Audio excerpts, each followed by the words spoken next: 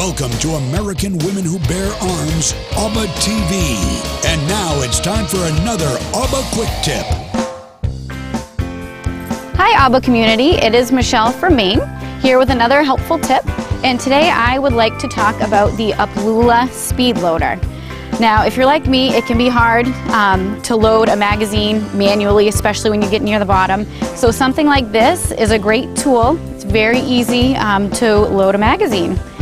So here I have a magazine for my Smith & Wesson M&P Shield, great gun, and I'm just going to load it using the Uplula loader. So what you'll see, it's a squeeze action, and you have a depressor here. You want to make sure that the depressor is up, and you just slide it down over your magazine, and it has this squeeze action. You squeeze it closed and push down, and it will depress the magazine. And if you're ever unsure which way the cartridge faces, there is a little picture so you can see which way to put the cartridge in. And once it's depressed, you slide the cartridge in, and when you release, you've loaded a cartridge. And then you can just repeat, push down,